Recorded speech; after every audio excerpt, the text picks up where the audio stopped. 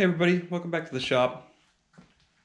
So I have a need to build a small table for my bedroom, and I figure now would be a great time to use some of this walnut that I've had sitting on my shelves for years.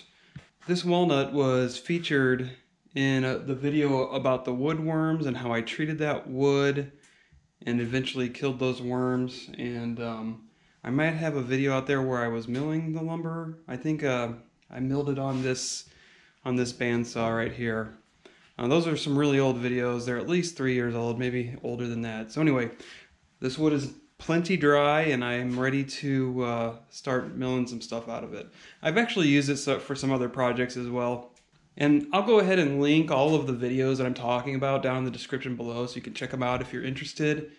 And I'll also provide some links to some of the tools and the products that I use in this video, just in case you want to learn more about these tools that I use. And these are affiliate links, and so if you purchase through my link anything, it doesn't have to be the actual item, I get a commission for it. So anyway, that option is down there in case you guys want to do that. But let's go ahead and move on to the project.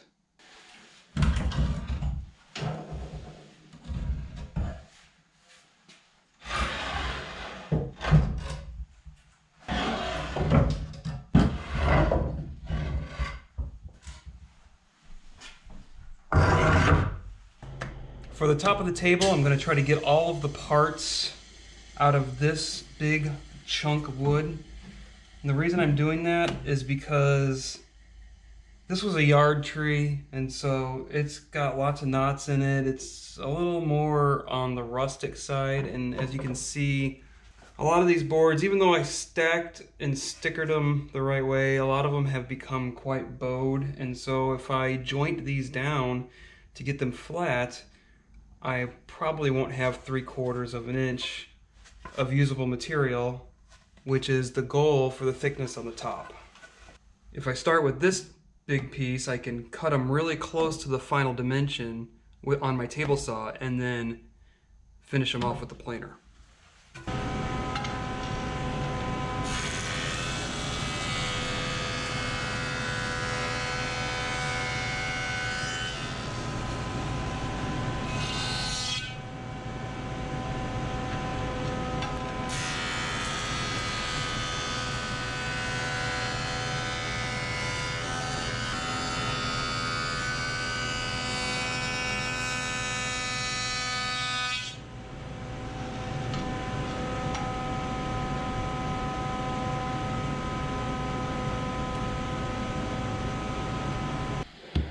Okay, so I jointed this board on one edge and on two faces. Now, a lot of people ask why you can't joint one edge and two faces like this and get two parallel faces the way you would on a planer. And the reason is, let's say this piece of wood was misshapen and maybe it was narrower up here than it was down here. So this would be wider. So even though you would have two square edges, and I guess the same also goes for if it was narrower here than it would be down here. Either way, you could still achieve two square edges, two square corners, but not have the board be parallel. And so if you're looking for parallelism, you have to use a planer. The reason I jointed the two faces on this one is because my capacity on my saw is not deep enough to be able to cut a board off in one pass. And I have options, okay? I could use the bandsaw there and cut boards off in that manner.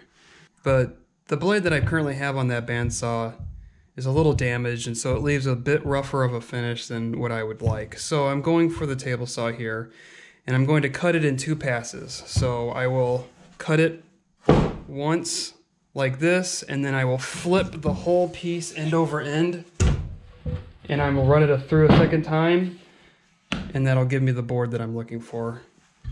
I'm cutting these at 13/16. So all it should take is just some light planing to get it down to my final thickness of 3/4.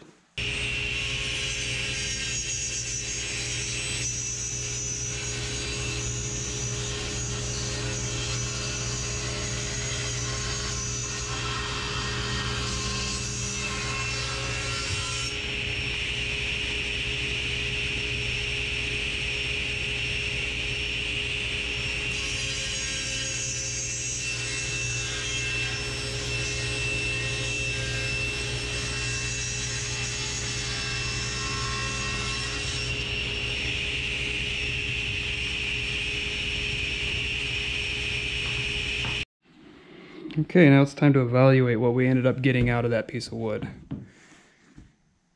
So this piece was on the outside, and as you can see there's sapwood on this side, which the sapwood can be a cool look, but this is the only piece that I have with sapwood on it, so I think I could make this side work. So this piece has a small knot on this side, but if I flip it over, that knot is gone, so this piece will work. We're starting to get into some knots here. So I've got several small knots on this board, on this face. Flipping it over, it's not as bad, but it is not ideal as well. So I'm not sure. I mean, I'm going to end up having to use this one, so it's not the end of the world. So I'll probably use that face. Now this one has my arch nemesis in it that I've been dealing with all of this walnut. It's the pith. So this was a branch, and this is the center of that, the very center of the branch. And so it just crowned, the pith crowned right here, and then it goes back into the wood here. And you can also see the pith right here. There's tons of knots. So I'm probably going to use just a portion of this board because I need all 5 boards. But I don't need the full width of all 5 boards. So I can just use, you know, the 2/3 of this board that's good. And then this last board turned out pretty good. So we just have a small knot right here. I might be able to cut around it because I only need 26 inches of length. And there's some more of that pith there, so I'll definitely be using this side. So if I pull out the boards, that this one has the knot in it, like that, or the multiple knots. This one has the pith, like that. I can get my 14 inches of tabletop width out of these 5 boards. Now I'm going to spend some time planing these down to a uniform thickness. I'm not going to take them all the way down to 3/4 of an inch yet. I want to save that for my drum sander. So once I have these planed down to the thickness that I'm looking for about maybe 13/16 of an inch. I did cut these a little bit larger than 13/16. I will joint the edges so they're perfectly straight, and then I will be able to proceed with the glue up at that point. I'll probably do that part off camera, or at least the planing and the jointing, and then I'll bring you back for the glue up. So I intended to let these rest for maybe a day or two, and it's ended up being about 2 weeks. A couple other projects behind the scenes took place. One thing was I needed to cut these to length, and this saw wasn't here at the time, and I figured now was as good a time as ever to build a nice table saw sled, since this is hopefully my forever table saw. So I built this sled out of Baltic birch plywood. I didn't film it because the design isn't original. I actually got the dimensions from an old article out of Family Handyman magazine, of all places.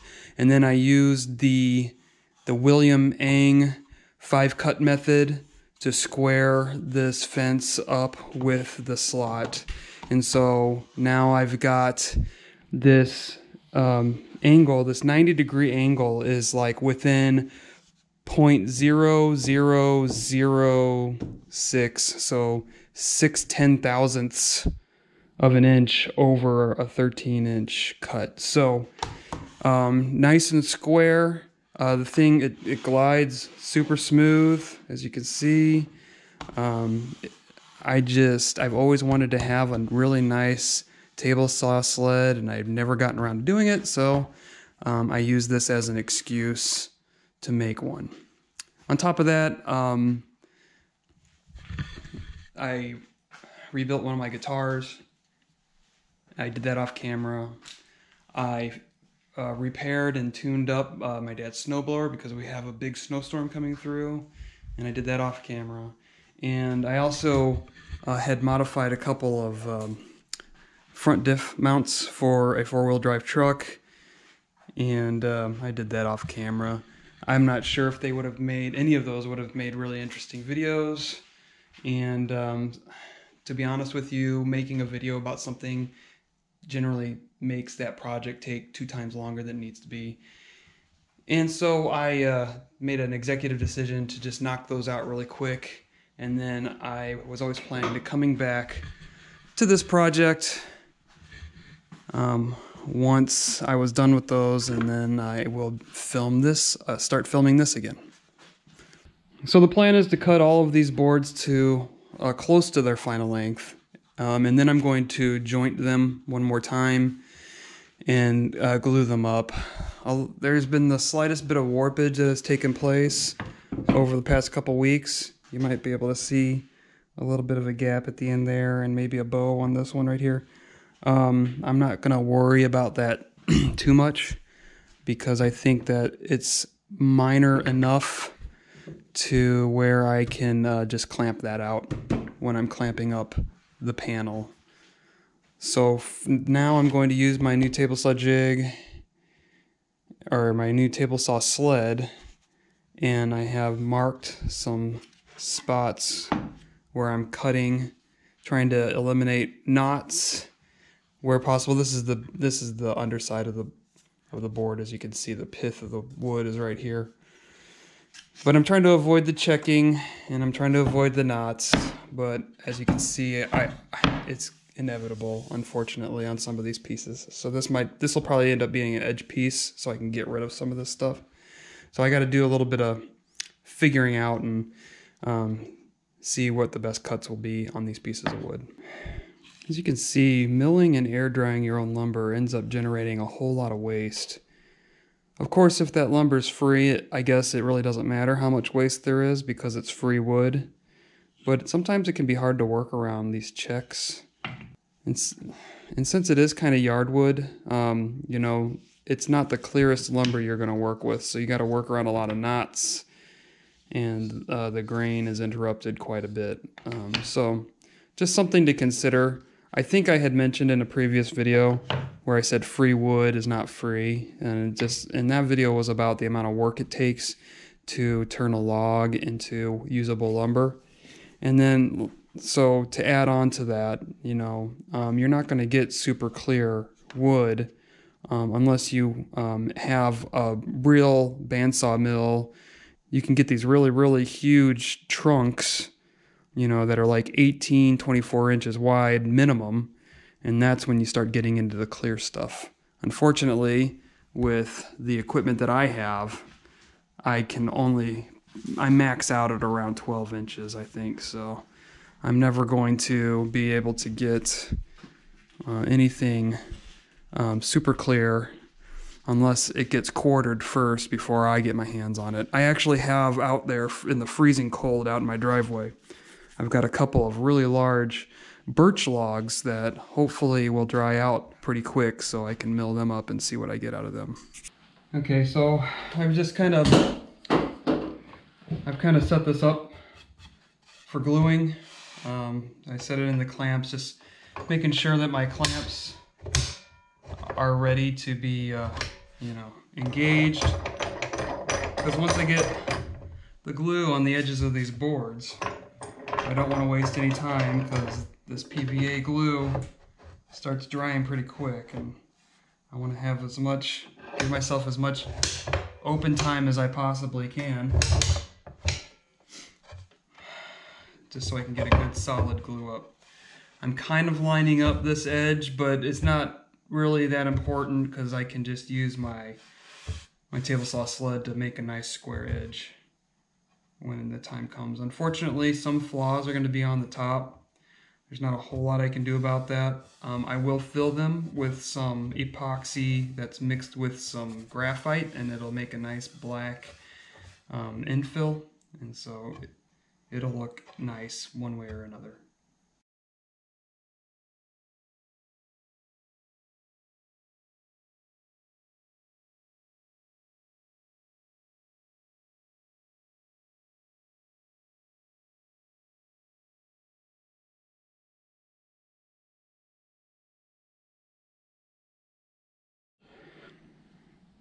Well, admittedly, this is the first glue up I've done in probably a year and a half at least. So, regardless of how prepared I was, it was still pretty frantic. I have a couple more clamps I gotta slap on. But as you can see, I used some cauls and just trying to keep the board as flat as possible to minimize the amount of time I gotta spend on the drum sander. Alright, I've pulled the tabletop out of the clamps, and now I'm just going to use a chisel to remove the excess glue, and I'll also use a card scraper just to level this out to prepare it to run through the drum sander.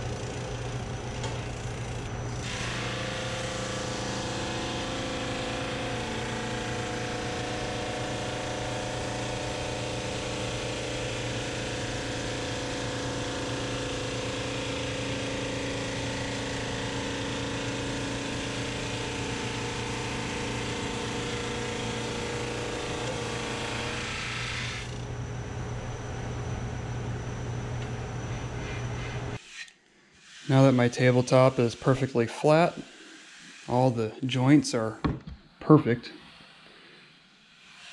I'm going to grab my table saw sled and I'm going to cut my first 90-degree cross cut.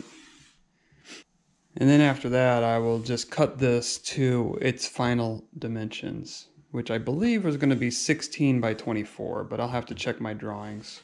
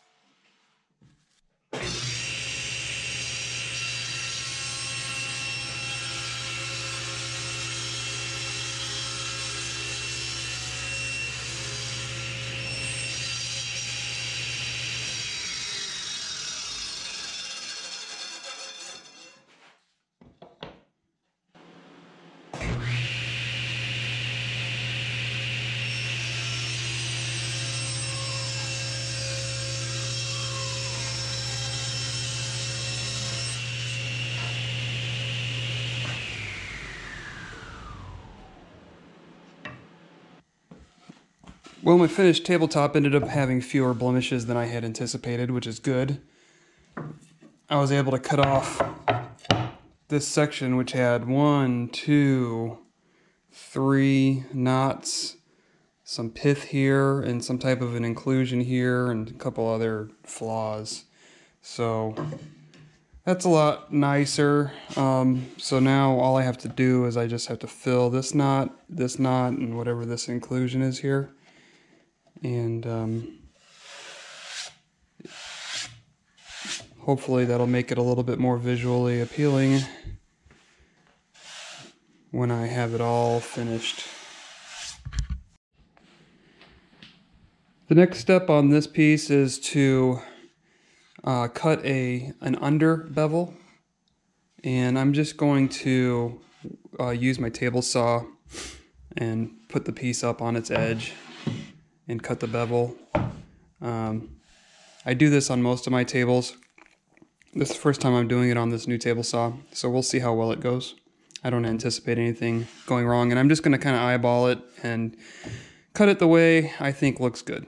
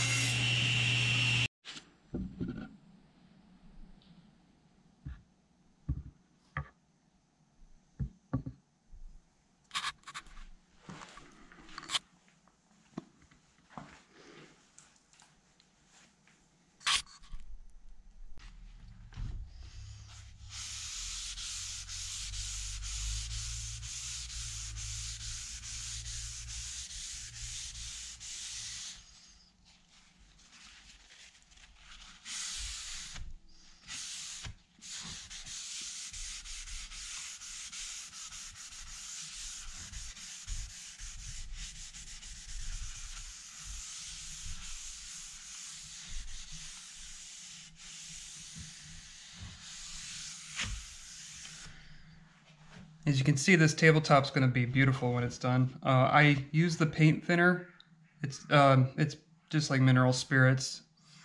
I clean with it because what it will do is show me any spots where I still may have some sanding scratches left over, and so I can use it to kind of inspect the piece before I actually apply my finish.